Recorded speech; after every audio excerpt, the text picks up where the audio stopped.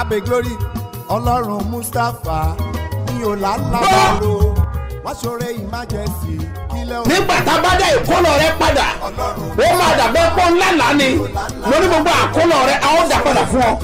tí gbogbo ẹ tó ń gbọ́ mi lẹ́nìí àsọtẹ́lẹ̀ àkọ́kọ́ tí mo rán jáde sí ayé rẹ nìyí o tún fa ìkorò sí inú ayé rẹ ní orúkọ Jésù lónìí àní lónìí lórúkọ Jésù ó yá parẹ́.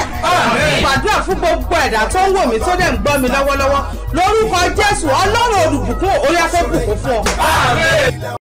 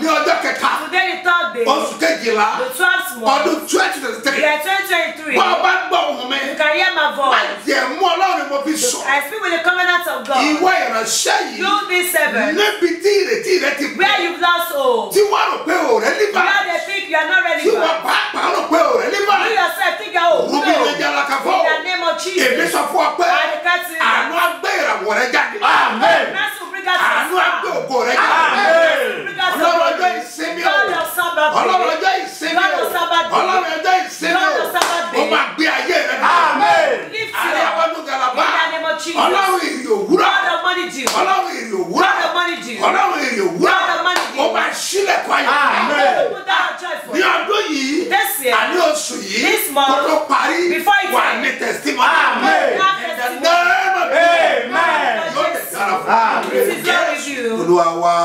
Jesus name my Lord. My name never changed. He's apostle. Dr. SMO Mustapha JP Babasebioba láti ìjọ Cedar Primary Church Land of Reality tí olùjọ àwà ní Gbáremú Ìdíòbí airport area ní ìlú Ìbàdàn. Ìpàdé àdúrà olóṣooṣù Bethsaida 1, 2, 3 iṣẹ́ mi àti iṣẹ́ ìyanu tó ṣẹlẹ̀ lẹ́nu ọ̀nà Bethsaida lọ́jọ́ wọn ni ló ṣẹlẹ̀ níbi ìpàdé àdúrà yìí o. ẹgbẹ́ra lẹ̀ lórúkọ Jésù ìwọlẹ̀ rí kan Babasebioba lónìí kó máa bọ̀. ó tún ti yá ìpàdé àdúrà tó máa wáyé bẹ̀rẹ̀ oṣù kọ̀ọ̀kan Bethsaida 1, 2, 3 tóṣù kejìlá ọdún December ó ti dé. ẹtúyàyà máa bọ̀ kájọ gbàdúrà kó mọ̀ ṣẹ́. kíni ò já kára àlùgbà kájọ máa gbẹ́ lùkọ́ yẹlu alátó kìíní Sebioba headquarters Sebioba bus stop Gbáremú Ìdíòbí airport area Ìbàdàn. Bethsaida 1, 2, 3 tóṣù kejìlá ọdún yìí ó máa wáyé Friday on the 1 Saturday on the 2 àti Sunday on the 3 oṣù kejìlá. onísọjí àgbáyé ni international mayor of peace his eminence apostle Dr. SMO Mustapha JP Babasebioba àtọ̀pọ̀lọpọ̀ lórí ẹ̀mí ló máa wà ń bẹ́ẹ̀. aago méjì òwúrọ̀ ló ń bẹ̀rẹ̀ lọ́jọ́ mẹ́tẹ̀ẹ̀ta. tó o bá lè wá sí Bethsaida tóṣù kejìlá ní Sebioba ó máa fi ayọ̀ lọ́dún yìí ká lórúkọ Jésù àmín o. Unmovable must be movable, unshakable must be shakeable, unmovable must be movable. I'm serving the Lord of miracle. Unmovable must be movable, unshakable must be shakeable, unmovable must be movable. I'm serving the Lord of miracle. Listen, sir. Gbogbo agbára ló fi gbàdúrà. anyone. Wà á gbé ọwọ́ sókè. Lift up your hand. Olúwa. Lord. Gbogbo tó takú. Whatever that is. Kọ́mọ̀ wò nínú ọlá. Other man that said we don't move in my life. Holy Spirit. Ẹ fọwọ́ ìyanu kàn. Touch them with hand of miracle. Ó yá dùá. Orúkọ Jésù, orúkọ Jésù, orúkọ Jésù, ẹ̀mí mímọ́.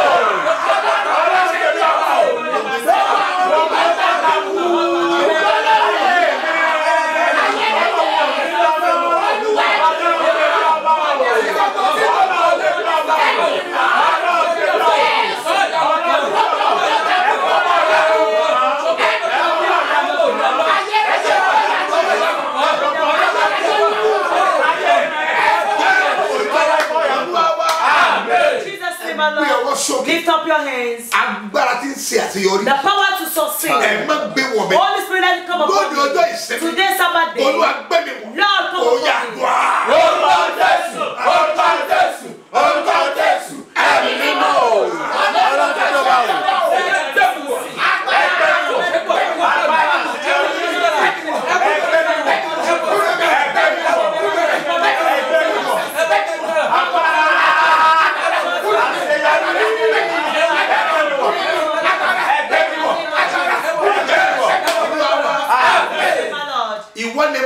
You may not know. I'll tell you. The enemy stopped one slide. But there is a God that is unstoppable.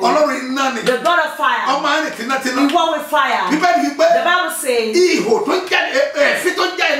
the flame that comes from his nostrils, the breath is like a flame. The one that comes from his mouth, it comes as fire. His voice is like thunder.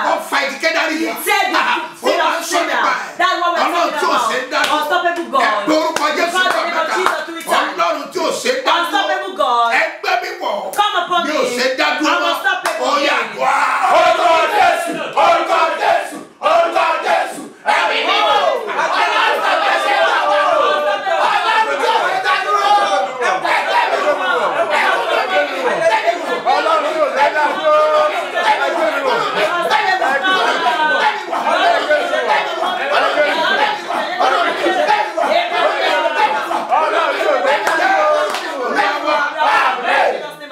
Elijah, set the fire. What of Elijah, set the fire.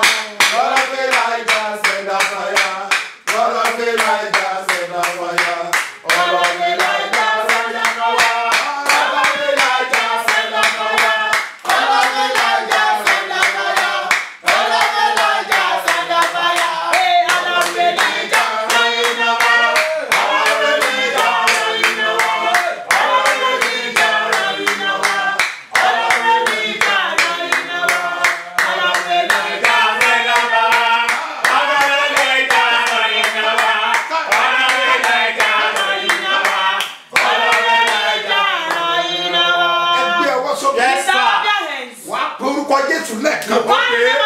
You call fire of God. Fire of God. Fire of God. You call it 21 times. The Bible says, fire go before the Lord. And 21 is enemy. So when they try to block my way, consume them with fire. Never do that once. Fire of God. 21 times. Lord, before they want to stop me, consume them with fire. In the name of Jesus. Fire.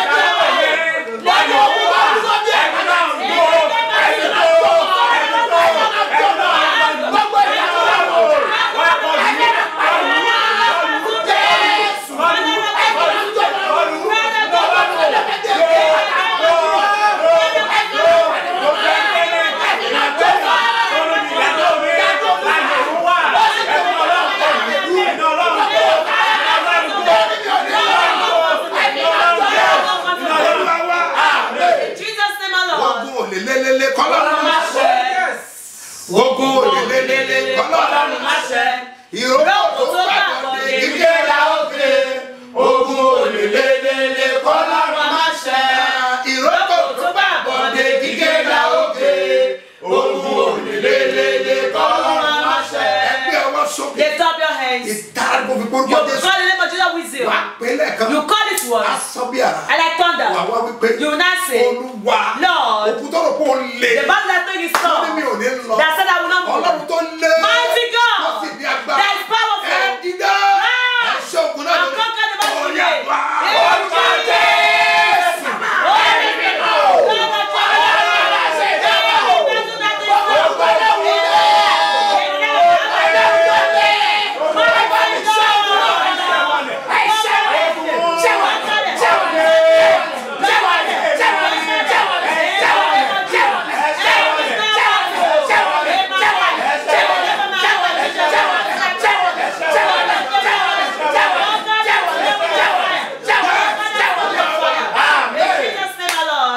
You want to pray for God to reign in your life. When you take control of my life, that made me to act as king. Ọlọ́run kan bẹ tó fi iná dá wa dúró. Ọlọ́run kan bẹ tó fi iná dá wa dúró. Òun fúnra rẹ̀ ọba. Lift up your hands. Call the name of Jesus once. Lord, I call it take kingdom of my life. From the devil. That reigns over my life. Take kingdom today.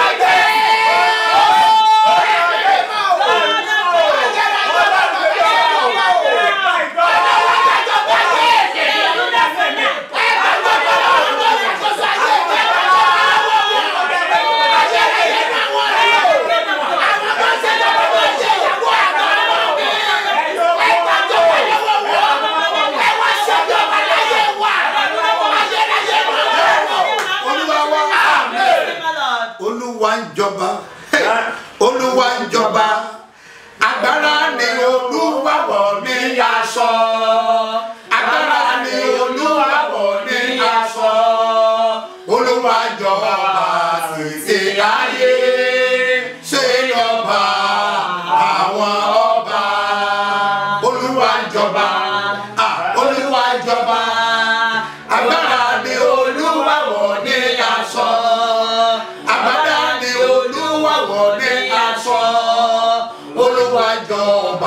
Títí ayé ṣe lọ́ba àwọn ọba. Ẹni màá ló sọ In the name of Jesus Christ. Ẹni àbòdì ní In the name of Jesus. Jẹ́wúrí àmọ̀. In the name of Jesus. In the name of Láti Jesus. òní lọ. From today henceforth. Àwọn tí ń ṣèjọba ayé The rẹ̀. people that rule over your life. Tí òjò ọ̀rọ̀ nànà. That make you not to move. Ní orúkọ Jésù. In the name of Jesus. Afa ìjọba wọn yà. Their kingdom is destroyed. In the name of Jesus. Jẹ́ Ọlọ́run dé lónìí. The God has come Láti today gbàjọba ayé to rẹ̀. take rule over your Kí ìwọ life. kó bá lè máa ṣe bí ọba. For you to act as king. Ìgbà náà ló ní ṣe dádúró. That is where you be unstoppable. Mommy. Mommy. Ẹ mú fọ́tò ọmọ yẹn dání. Bring your children forth. Ẹ kú rẹ́ bá nu gàrí. In the name of Jesus. In the name of Jesus. In the name of Jesus. Gbogbo agbára. Every forces Nígbà ọmọ rẹ dúró. that stop your Ọ̀yà children. gbìnà bá. Consume with fire. Wọ́n wà ní social If media. you're on social media. Máa ṣe program. Ẹ máa pín program Ó lè kiri. máa tàpọ̀ àmì. Àǹfààní rẹ̀ sílẹ̀. Kámẹ́rẹ́ sílẹ̀. In the name of Mo Jesus. dúró mi ò dájú. I stand not to Mo lose. sọ̀rọ̀ mi ò dájú. I speak not to lose. Bọ́ọ̀ bá lè sọ̀rọ̀. You can say Mo amen. parí àṣẹ. I decree. Láti òní lọ. From today Jáde lọ́mọ àṣẹ bí ọba.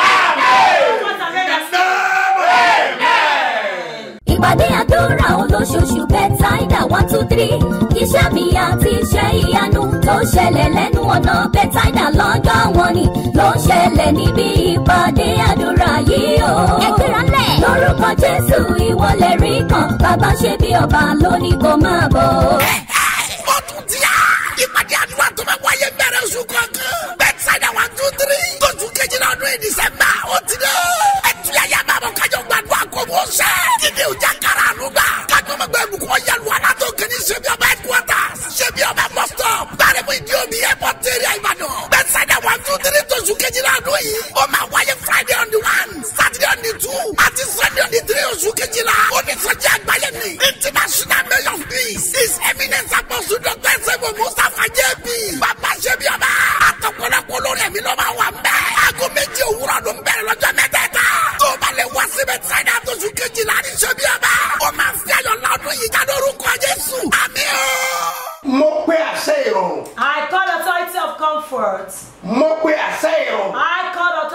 comfort. Mo fi àṣẹ ìrọ̀rùn. I call authority of Sọ comfort. ìwọ ìránṣẹ́ tó ń gbọ́ mi. To you servant that is hearing me. Ẹni tó rán mi níṣẹ́. The Lord that sent me Jẹ́ yóò yọ̀dá láti ọ̀run. will release from heaven Àṣẹ ìrọ̀rùn. authority of Láti comfort lu ayé rẹ̀. to spend your life, Láti gbádùn ètò kù to lọ́wọ́ enjoy yìí. the left and the Ẹ̀mí rẹ̀ máa right. sọ̀kalẹ̀ sínú ayé. Holy Spirit will release to your Bẹ́ẹ̀ ni life. yóò rí.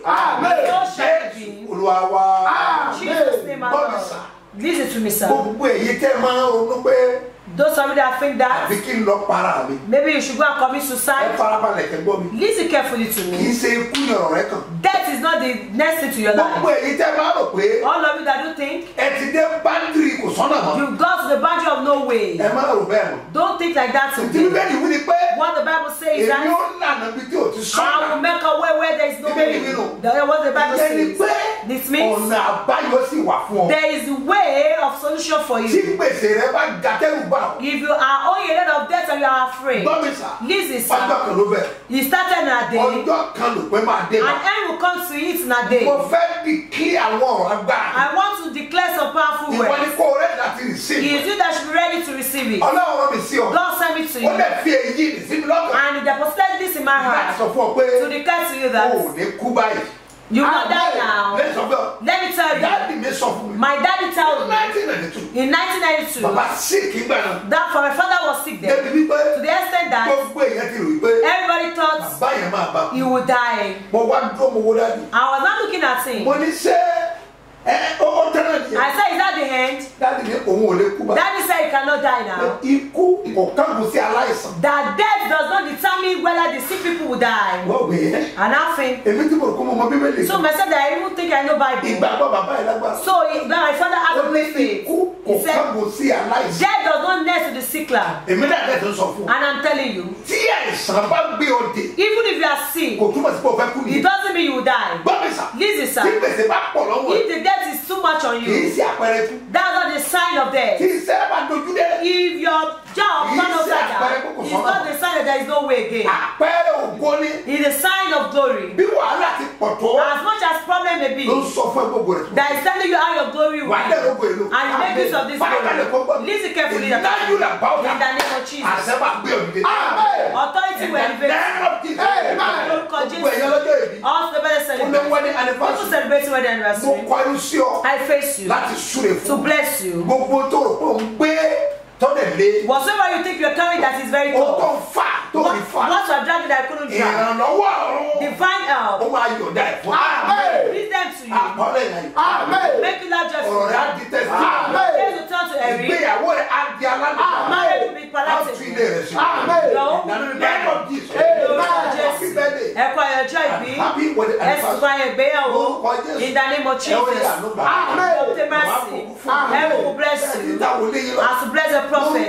In the name of Wàá gbọ́ ọrẹ Jesus. ayọ̀. Receive joyful Wàá dẹ̀ ṣe offering Jesus. You reign as king. Olúwa wa. In Jesus' name, I Ẹ gbọ́ Lord. mi sà. Listen to me, sir. Ọkùnrin kan wà nínú Bíbélì. There was a man in the Bible, Ẹni tó jẹ́ pé the one that, ọjọ́ tí wọ́n ti bí, since he was born, wọ́n bí ní ẹ̀ tó ní ìrètí rárá. they never born him as the one that have hope at all. Wọ́n bí bí ẹ tí ò ní ìrètí kankan. They gave birth to him as the one that is hopeless. Ẹ̀gbọ́n mi sà. Listen, sir. Gbogbo ẹ̀ tẹ́ bá ti pé ìrètí mi pé Ọlọ́run All that ṣàánú is mi the sign o. that you are hopeless. Ìrètí mi pé Ọlọ́run ṣàánú mi o. Láàárín ọ̀pọ̀ ènìyàn ṣàánú mi o. Àdúrà yẹn gbàdé mi o. That your prayer is answered today. Yes, àdúrà yẹn. That prayer is answered today. Torí màá rọrùn jáde o. Because I will send forth the Ó word. tẹ̀ máa ṣiṣẹ́ And agbára. to work Ó máa powerfully. change It position. will transform it. Ọwọ́ máa yí ọwọ́ Hand padà. will change hands. Agbára máa yí agbára Power padà. will change power. Ìbẹ̀wò àti ọ̀run wá. Nation will come from heaven. Agbára ọ̀run á dé. The power of God will Ó come máa from change ayé it. ẹ̀. It will transform your Á life. gbé wọn lóògùn. And move it to Ẹ̀rù glory. á bà ẹ́. You will be amazed. Àyà rẹ̀ á yá. You will be panicked. Wàá mọ̀ pé You will know that lóòótọ́ truly Ọlọ́run bẹ ní Sáyọ̀. God is a Zion. Máa di ìgbà tó In the name of Àánú Jesus. Ọlọ́run àtọ́jú The ẹ̀. mercy and favor Ó of máa God. ṣe àwárí ẹ̀. Locate In the you. name of Jesus.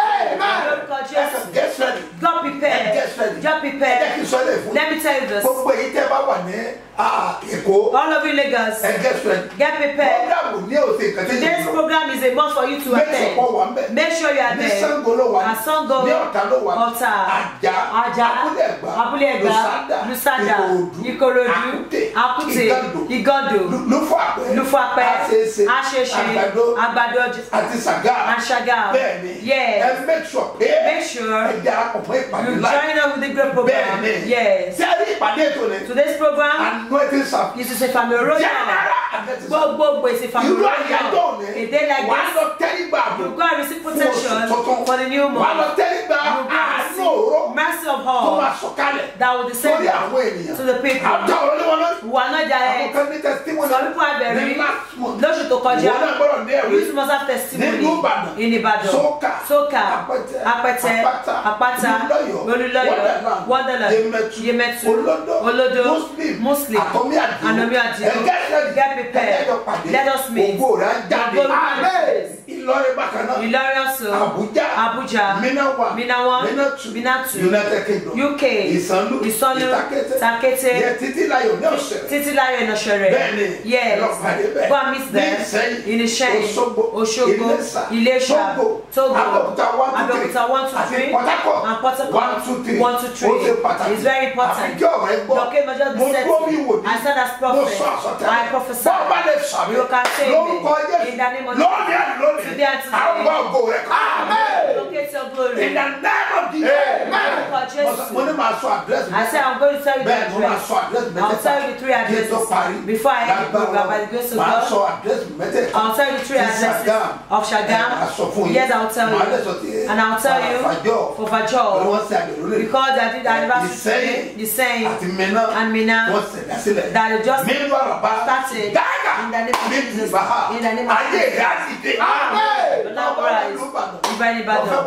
What's concept quarters is very important. Everybody will give you all. That oil is a must not to miss. I've told you the gifts you will receive today. Yes. If anybody, without it that's important. Your all on your head, all the mercy and success, blessed heart for glory. So whether it's there today, we'll give it to you. What's that? You meet the brass that will bring you to the chef free by grace of God and Ashaga. Also, Lufuape, get prepared in the name of Jesus. I decree you have been stagnated. Amen. In the name of Jesus.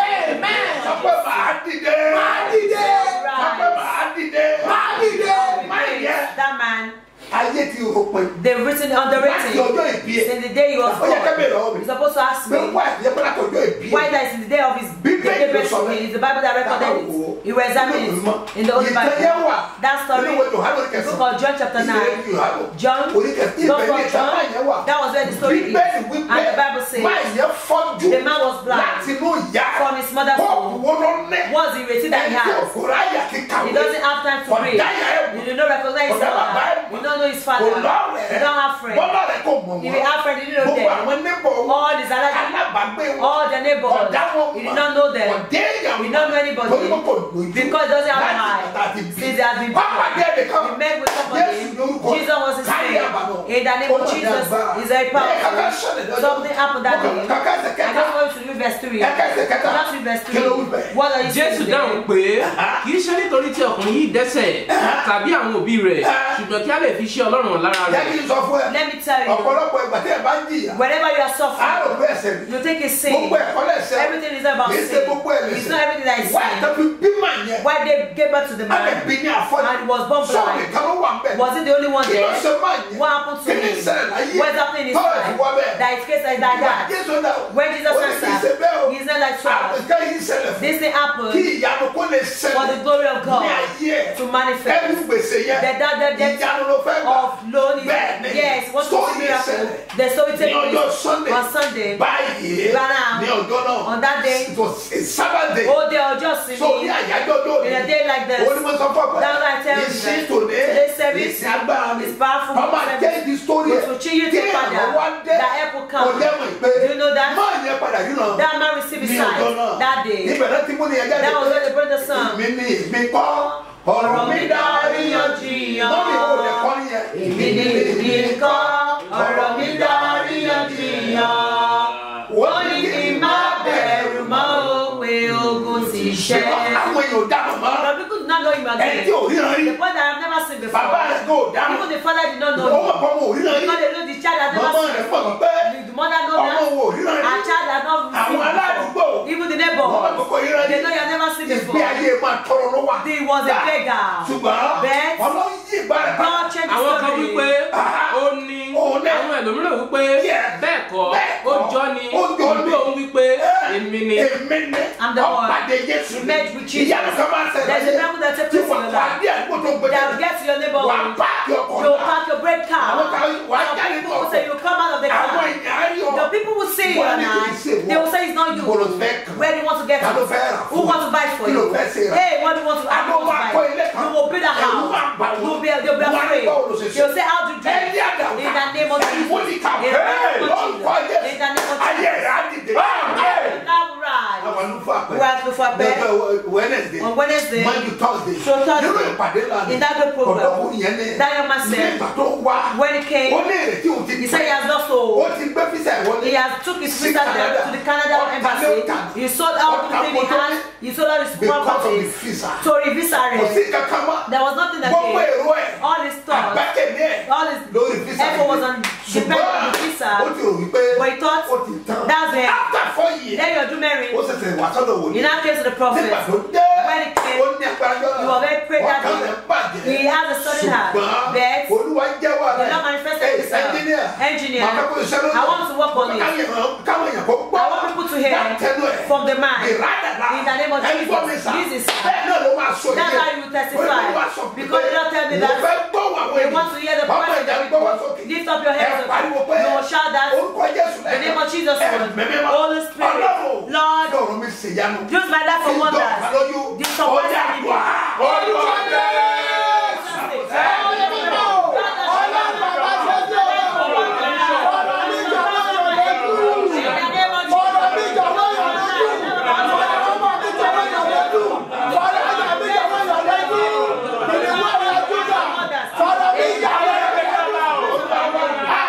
Ìyanu tí yóò ṣẹlẹ̀, táwọn ìjọ bí yóò di, ayọ̀ tí yóò ṣẹlẹ̀, tí máa fi jó bí adití, ojú yìí tó parí bàbá, yóò torí mi ṣẹlẹ̀, kí n jó lẹ́yìn dùn, kí n jó bí adití. Ẹgbẹ́ mi sà, lórúkọ Olúwa, ayé máa dìde.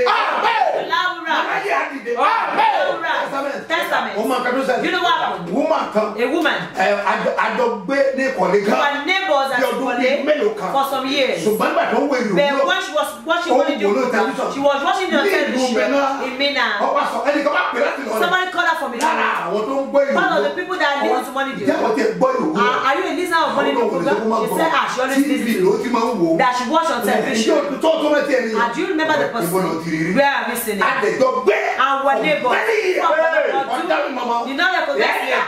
In the name of Nígbà tá ló ṣe Jesus. When we went for crusade, as wọ́n Minna, wà láwọn tó gbà she was one of the people that receive us. So you are the one. She said, not surprised. Because then, the end you bring up, they will know this is the one who do now.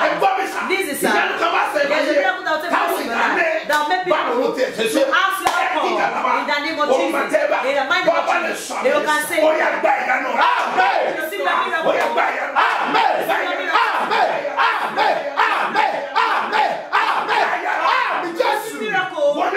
Look at sir. Wherever you may be. Wherever cost let cost you. Let me see you today. Come and see your prophet. There's a miracle awaiting. There's a miracle awaiting. There's a miracle awaiting. Don't miss this all. You ready, Bado? And it's everywhere. Come, bless me. It will be powerful. The last time we received, and I want to deliver the message. I want to deliver the message. We can't discuss everything online. Bless me. The pronounce will deliver the powerful. You should be to share me. I'll be a certain. Listen, sir. You know that there's prophet in the name of Jesus. I prophesy. Let me stagnated. The power of God. All of that praise coming out. I pray in the name of That woman, that sister, the Lord told me about coming out for me for this month. Is that what He told me? That will take place. Yeah. You redeem your time. You redeem your time. Whatever content costs, my God will help you. Spread your hands. Where you never see money before. Tomorrow Monday, I'll pray the money due for everyone that paid. Get prepared. Let's meet tomorrow. In the name of Jesus. Pray and be accepted. You said you don't have the account number? Take your pen and write it. I'll repeat it. Every day. 30 32 67 02 85. Mustafa Solomon Moses Mabujade, the fourth bank. Again. Second one. 101 52 98 950. Seed of Calvary Church, the Mabujade, this is the bank. And Bobisa. This is a. So I can say, and ask you that in the name of Jesus. In Adibayo Bright. Lati Kaduna State. Lati Kaduna State. Yes, sir. Daddy, Emile Funi appointment picking lobby lole nama la can get stadium tevimawa she crusade. Say one what a story. God bless you. Amen. Anybody to support you say amen. You know what about Canada, sir. Hallelujah. First time, she mo soni joti mo wa pe 4 years at before coronavirus láti lọ ṣe biometric. Yeah. So gbọ́ nǹkan kan mọ́ rárá. All hope is gone. Kò sí nǹkan kan mọ́ rárá. Mo kàn wá pé mọ̀mọ́ kan ló kàn pé ṣé mi ò ń wo mo ṣe máa ń wo nǹkan online ṣé mi rí ibi báyìí wò ni. Mo sì jẹ́ tó ní faith dà mo fi wá láti Kaduna nígbà yẹn. Mo dẹ̀ lucky tí mo meet yín. Ẹ̀dẹ̀ gbọ́ lé mi lórí pẹ̀lú sàn mi tó ń gbá bọ̀. Oh, ní bọ́ọ̀lù. Ní kí n lọ mú testimony wá. Believe me, daddy, visa jáde, multiple visa. Multiple one. After 4 years, sir. After 4 years. After 4 years. Kò sí hope mọ́ rárá. Ìrètí ti pín. Ìrètí ti pín. And àtìgbà tá a ti ṣe sọ tá a ti ṣe biometric yẹn everything ti tán pátápátá. Hope mi ni visa yẹn pé because depression ti wọlé. So yeah, mo ti think suicide gan. Suicide. Ọlọ́run daddy. So eléyìí ló tún wá mo ṣe rí nìyẹn. Kódà ilé mi náà ti wá mú fún mi ń kàdé. Wọ́n wá fún nílé. Wọ́n ní kò sáyé lókè. Ó wáyé fún mi lókè. Ó gbogbo fọ́lẹ́ ẹ̀mí. Ìyanu lórúkọ rẹ̀. Wọ́n ní kò sáyé lókè. Ó wáyé fún mi lókè. Ó gbogbo fọ́lẹ́ ẹ̀mí. Ìyanu lórúkọ rẹ̀. Ènìyàn dàbí Ọlọ́run ọba.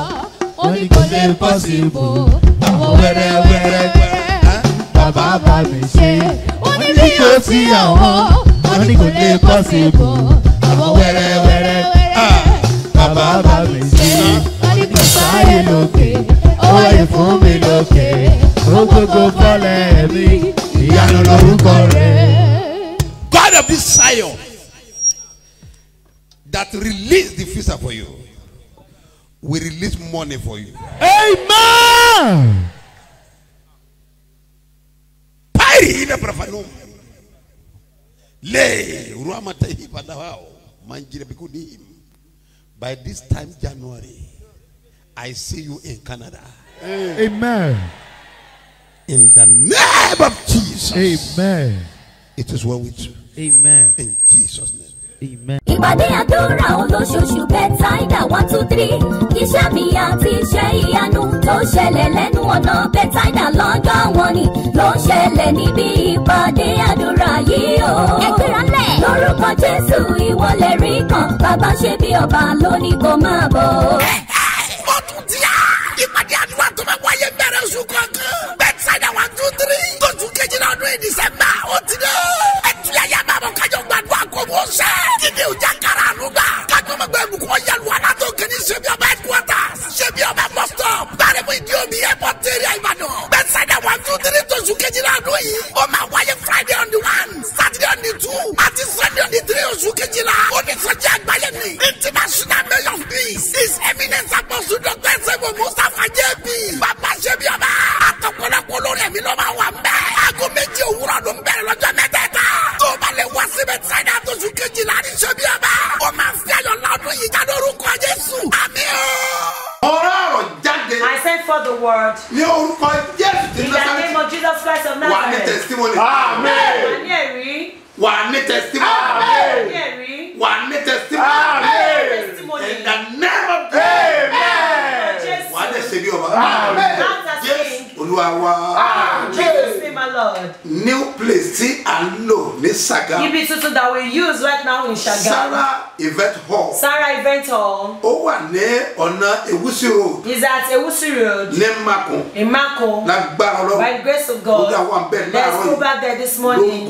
In the name of Jesus. Wàrí ànúgbà. Amen. Sínú Kábírí Church. Ìjẹ́rìí ti Kristi. Ní Gbarimu Fàjọ́. Agbarimu Fàjọ́. Ọbántòkù. Ọbántòkù. Ní Abẹ́òkúta. Ní Abẹ́òkúta. Arárọ̀mí ní Òkè Ògùn. Arárọ̀mí àtòkè Ògùn. Lórúkọ Jésù. In the name of Jesus. Mo gbàdúrà. I pray. Àánú látòkè wá. Divine mercy. Ó máa sọ̀kalẹ̀ sínú ayé. Amen. Come to your life. Ìṣẹ́yìn address. Ìṣẹ́yìn address. Balógun Hall. Balógun Hall. Lẹ́gbẹ̀ẹ́ LA Primary School. Beside LA Primary School. Ní Ẹ̀sà Òkè. Ẹ̀sà Òkè. Ní Ìṣẹ́yìn. In Ìṣẹ́yìn. Opposite Àfó filling station. Opposite Afo filling station. That's where you will meet. In the name of Jesus. Wàrí ànúgbà. Amen. New branch tó wà ní Minna. Our new branch in Minna. Irewolede. Ní Jinada. Multipurpose Limited. Multipurpose Limited. Number 334. Number 334. Along Dandaudu. Road. Opposite TVC Hotel. Ní Gwanda. In Gwanda. Niger State. Mo gbàdúrà. I pray. In the name of the Lord. Àánú àgbé òdìdí. Amen. Àdúrà ní ọ̀pá Kristẹni. Prayer is the staff of Christians. Láti bá Ọlọ́run. To walk with God. Mo gbàdúrà. I pray. Today, Saturday. You the servant. Amen. Amen. Yes. Olúwa wa. In Jesus' name, my Lord. Listen, sir. I do emphasize it that this world we are into is a marketplace. We'll come to the market and we'll return back one day. Because of this, whatever you do on earth, you are sowing it, whether good or bad. In the name of Jesus. When the owner will come, I pray you and I will pray. I'm expecting you this morning. A very important, the great program that will change your story in the name of Jesus. In the mighty name of Jesus, I decree end of delay.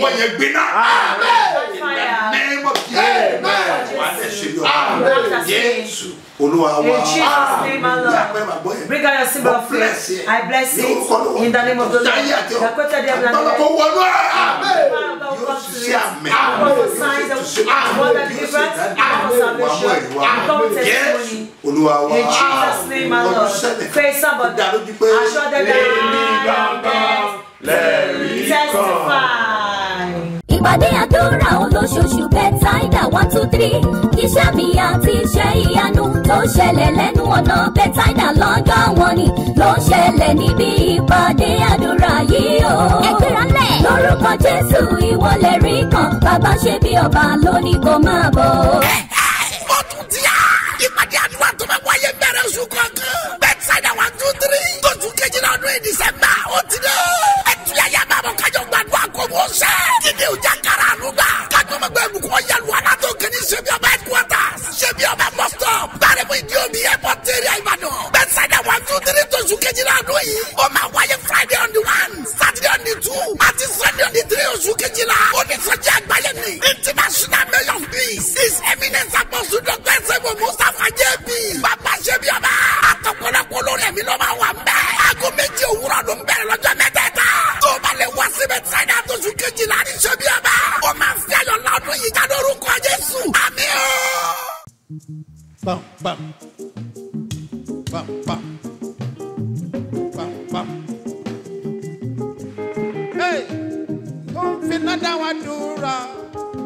Ọlọ́run kan bẹ́ẹ̀ tó ń fi nádà wá dúrà. Òun fúnra rẹ̀ ọba. Ọlọ́run kan bẹ́ẹ̀ tó ń fi nádà wá dúrà. Ọlọ́run kan bẹ́ẹ̀ tó ń fi nádà wá dúrà. Òun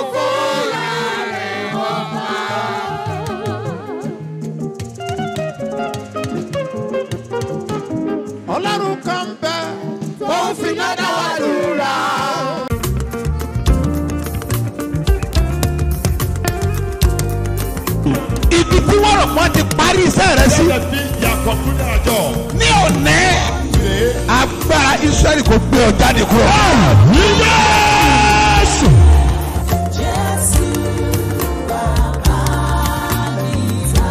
bí Jésù bá ti dé ọjọ́ yẹn ní ìtàn ẹ yí padà. ní òní wàá gbàlejò Jésù.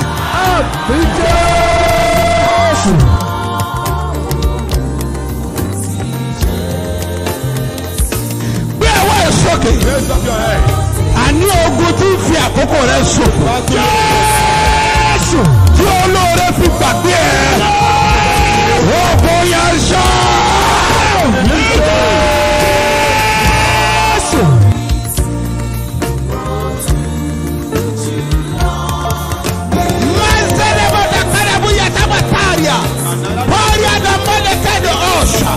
Waturi binuka pauria, koba lanta posheria, gbogbo ogun tí fi àkókò rẹ̀ ṣòfò.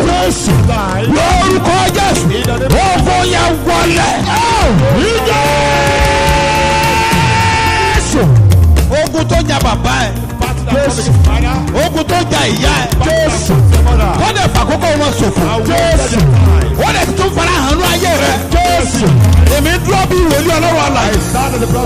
Mo sọ̀rọ̀ bí ọ̀kan náà àwọn àpòstélì tí a fi iṣẹ́ ìran. Lórúkọ Jésù, wọ́n pa á ní àṣẹ. Ogun yẹn kó fi rẹ̀ dànù.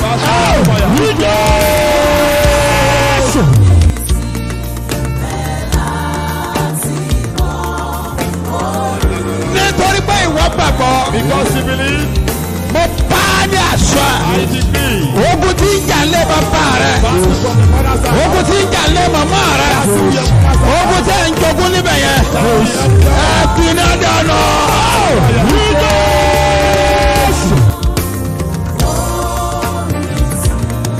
Mo pè é tẹ̀ ń ṣiṣẹ́. Everyone working. Ẹ get ready. Pásẹ̀ ní bẹ́ẹ̀ jáde. Òun ṣiṣẹ́ but iṣẹ́ yẹn ò yé wọ̀ gan. You are working but you don't understand what is happening to your business. Now wọ́n wò pé òun ṣiṣẹ́. So ẹnì kankan wọ̀n ràn ọ́ lọ́wọ́. And no one is helping you. Ṣebí ṣiṣẹ́. At least he's working. Ó dẹ̀ nílò ìrànlọ́wọ́. And you need help. Torí pé iṣẹ́ yẹn ò yé ẹ. Because your work you don't understand. Mi dúró bí wòlíì tá a rántí ọ. I stand as a prophet sent to you. Ogun tí ń jà nínú ẹ yẹn. Ogun tí ń jà lára ṣẹ́ yẹn. Òpin dé bá wa.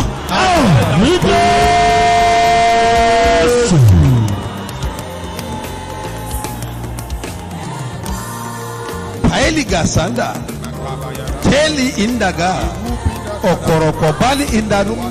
Wetala vadukin. Solia lautambe e. Brafa ha. Ogun alágbèdá lórí iṣẹ́. Battle of darkness in your life. Ó yá para.